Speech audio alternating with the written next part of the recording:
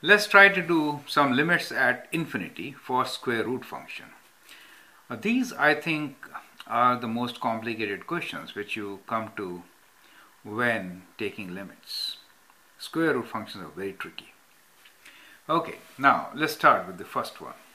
Both are actually similar in the sense that limits are at different points, but the functions are same. In the first case, we are saying when x approaches infinity, and the second case we are checking for x approaching minus infinity. Okay, so we'll start with a first, when x approaches positive infinity, and let's see what happens to the function.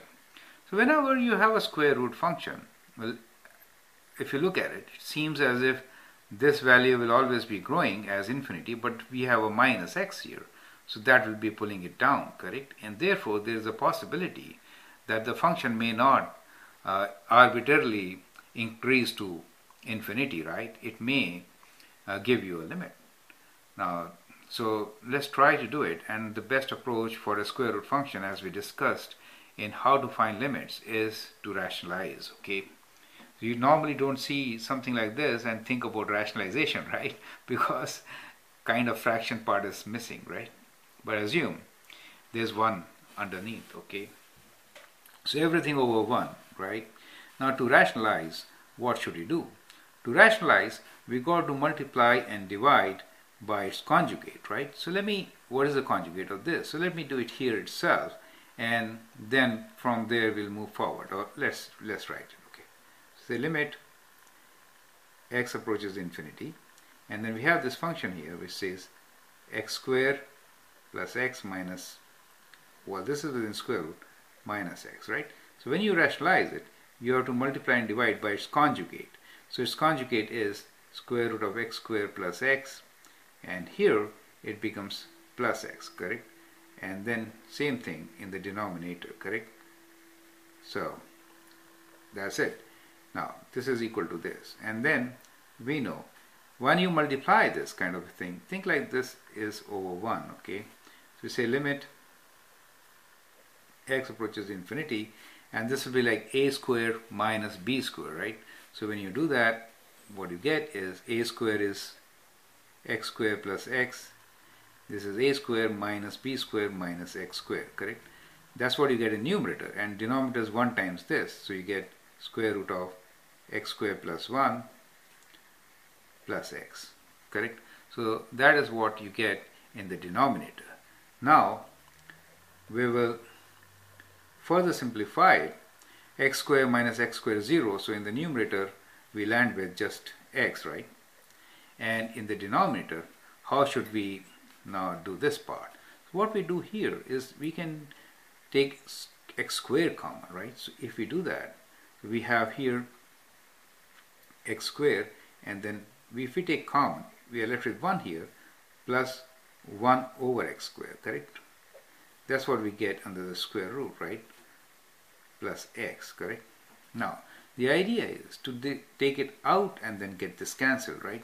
So that's what we're trying to do now, and we say this is equal to limit x approaches infinity, and here we get, I will remind you to look into my video on square root of a square, right?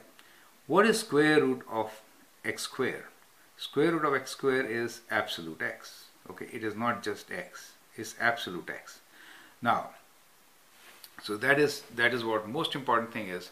So if that point is not clear to you, you look into my video of square root of a square. Okay, now in this case, because we are approaching positive side, so absolute value of this will be positive itself. That's how the absolute x is defined, and therefore we get x outside, right? And within square root we have 1 plus 1 over x squared plus x, correct? Now let me move forward, and let me just take it on this side. I know I have to do this problem, but I'll solve it in a different fashion. So I'm using that space to show it. So we'll take it here, and this is equal to. Now here I can take x common. Do you see that? So we get here limit x approaches infinity, and we have numerator x, and in the denominator I'm taking x common, right? So let me put it like this. We are left with square root of 1 plus 1 over x square, and here plus 1. Is it okay? So that's what we get in the denominator, plus 1. And now if I put x approaching infinity, now I can cancel out. We have x and x in the numerator and denominator, so I can cancel these out, correct? And now I can simplify this and write this as equal to limit of x approaches infinity, and this is like 1 over square root of 1 plus 1 over x square plus 1, correct? So that's what you get here, because you've already factored out the x part, correct? Now here I can now put infinity for x, right? If 1 over x squared, so 1 over a very large number will yield me 0, right? So therefore I get here 1 over square root of 1 plus 0, right? Plus 1, correct? Which is equals to, because 1 over large number is 0, correct? Which will equal 1 square root is 1, so I get 1 over 2. So I get here 1 over 2, and therefore the limit of this function is half when x approaches infinity, correct? So we successfully did this part, but I think what you need to remember here is that where we used x square square root, correct, this part. So what I would like you to check here is that, so we have to do square root of x square is basically equals to absolute x, right? And now since we said that x approaches positive infinity, we said absolute x is equals to plus x, correct? If this was minus infinity, we will use minus x here, okay? That's what I'm trying to say. So you can check my video on that part, correct?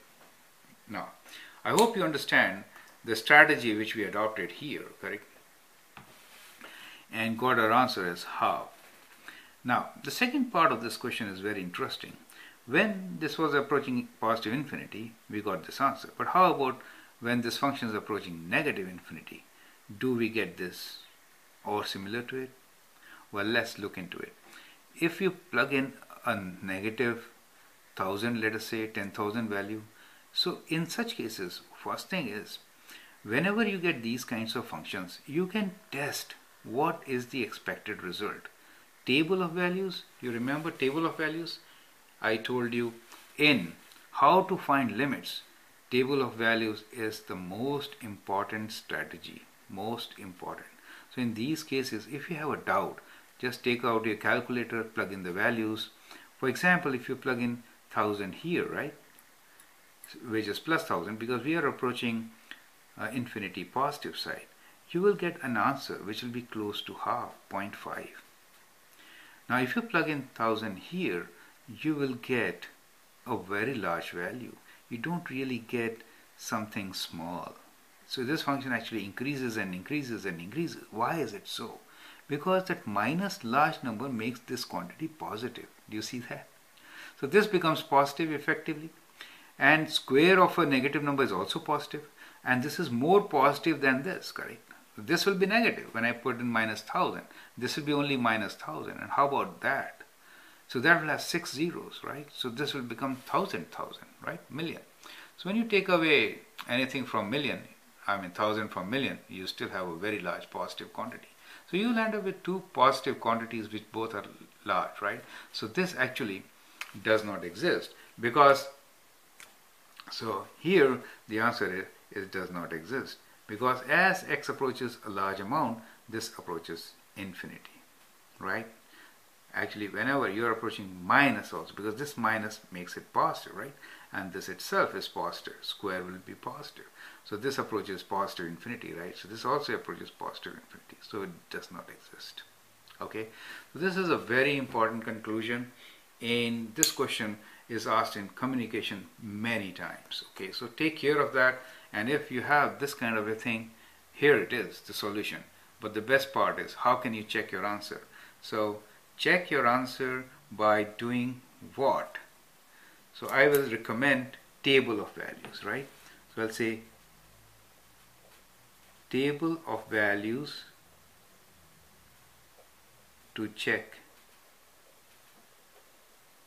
your answer, right? For all times. So what you should do when I say table of values for your answer, what am I trying to tell you?